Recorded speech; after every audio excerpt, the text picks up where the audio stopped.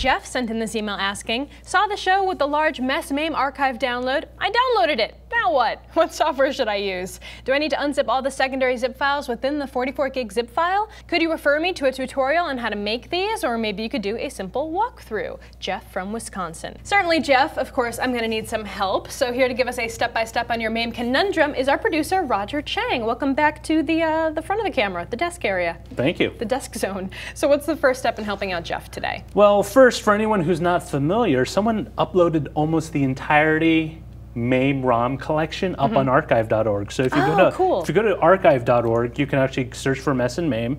And if you look down here, they include all the MAME ROMs in one giant 42 gig, 43 gig file that you can either download as a single file, or you can download individual ROMs within it. I BitTorrented. It took me about a day. You know, that's funny. I use archive.org for media stuff, but I never think of it as an actual file repository site as well. It's interesting because I've done a lot of stuff where I've posted podcasts that no one's ever going to listen to, but it's great that you know, I'm still a little skeptical on how legit this is, but it's there and people have downloaded it, so I'm not going to complain. So now that they have all the ROMs there, do you need an emulator in order to run them? Yes. So one of the more popular ones, of course, is MAME, and that's the one everyone knows.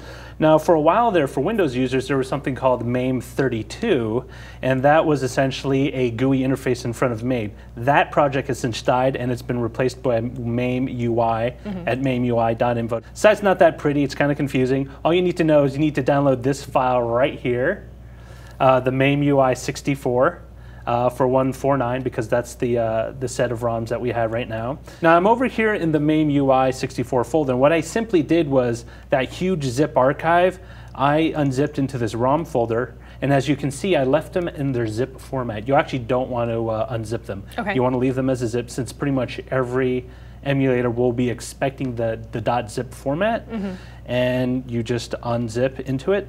Now once you go back into the application, in this case the MAME UI 64. Not much to look at.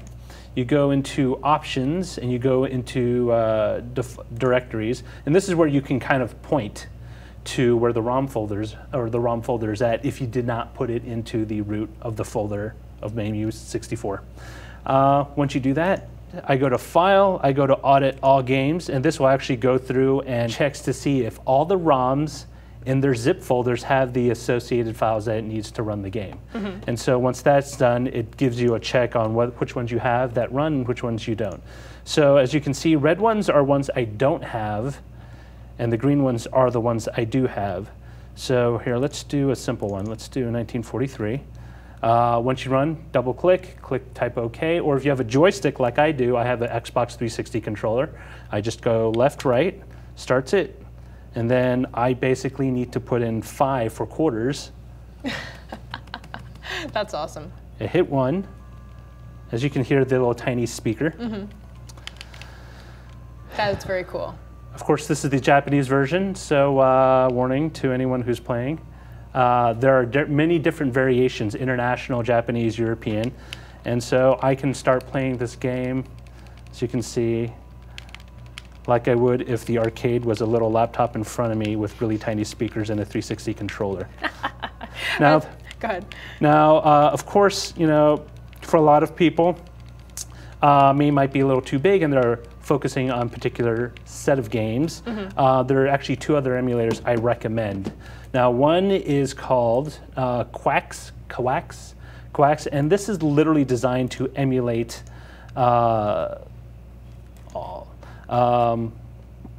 games that are fighting in nature, so basically Neo Geo games, old Capcom Street Fighter 2 games. So you wouldn't use this with the same downloads that you pulled off? You can't. No, these all work with the same ROMs. Okay. These are essentially different emulators, and Quax is designed specifically to work with, I think, the System 16 board.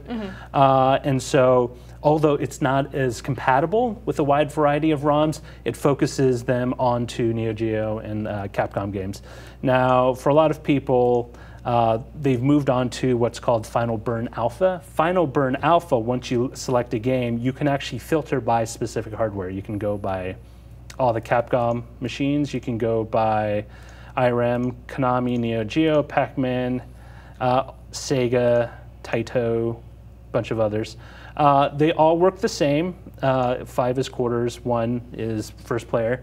They will work with controllers. With Final Burn and Quacks, you actually have to map the controller out initially. Oh, okay. So it's very simple. You just go to the menu and can select which buttons do what functions on the game. They also allow a low-level form of network play, so 2 people could be on the same network and play against each other on the same on 2 different PCs. Overall, it's actually really, really cool. Other than the enormous download, once you get it on, it's pretty easy to set up. Yeah, and then you just kind of choose the emulator that you like best to work with. And you know, for the most part, supposedly you need the ROMs, or you actually need to own the arcade game. So actually own the arcade game before you play the ROMs. But I haven't had any issues. Any final tips, or? Yes. One final thing to note is that the ROMs need to be compatible with the version of the emulator that you're running. So if you have an older emulator, like something that was designed for 138 ROMs, it will not run the 149 ROMs. You have to wait for someone to update it. Because there are a bunch of dependencies and there are a bunch of libraries that it expects to see in each ROM file.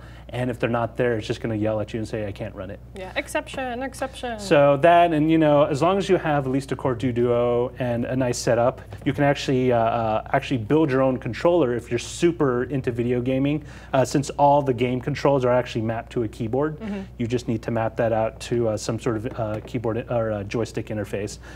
Most popular solution is to break apart one of these, a wired 360 controller, yank that all out, and then solder on new points and new controllers into a larger stick. Now, are there emulators available for OS X as well? Yes, there is MAME OS X. Unfortunately, only works with 139 ROMs and not 149, so it goes back to what I just said. Right. Will not work with the ROM archives until someone updates it, so hopefully by the end of the year.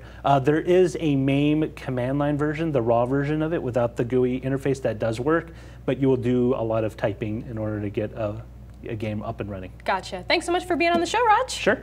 All right, we've got more Techzilla still to come, but before we do that, it's time to thank one of our sponsors. Do you want to improve your brain performance and live a better life? Sounds a little intimidating, right? But any brain can get better, and Lumosity makes it easy with fun games based on neuroscience. Lumosity is like a personal trainer for your brain that lets you build your own customized training program to enhance your memory and attention. Plus, get detailed training summaries and stats to keep track of your progress and see where you need to improve. Over 40 million users have already experienced Lumosity's breakthrough brain training, so what are you waiting for? It's free to sign up, so there's no reason not to try it out. Start training with Lumosity right now and discover what your brain can do. Check out www.lumosity.com/Techzilla to get instant access and help support our show.